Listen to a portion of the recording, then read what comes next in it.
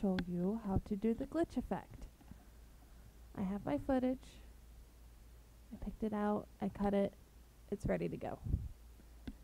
First, you go to File, all the way down to Properties. It brings up your Properties thing, which sometimes it brings up when you're doing a new video.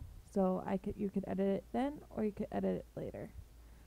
Go to Stereoscopic 3D mode, and you go to Anaglyphic.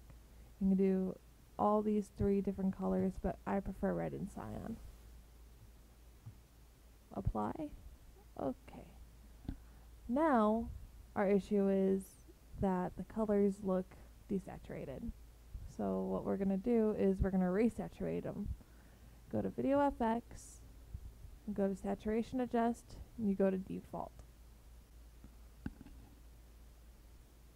And you put the low all the way back up. So now it's resaturated. Cool. Now for the glitch effect. We're gonna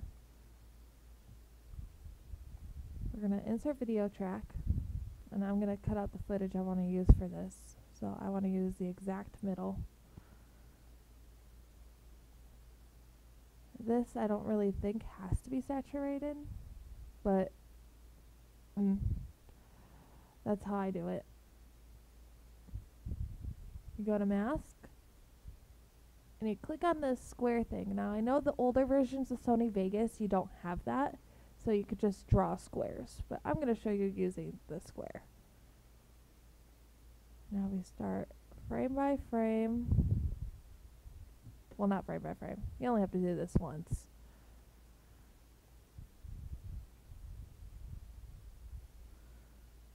Keep doing that until you get all the way to the bottom.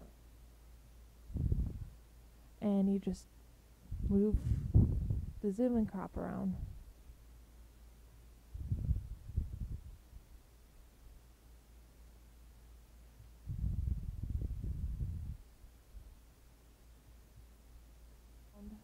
Get a good feel for it.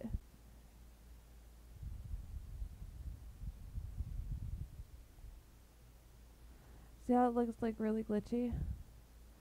Now time to add the 3D adjust.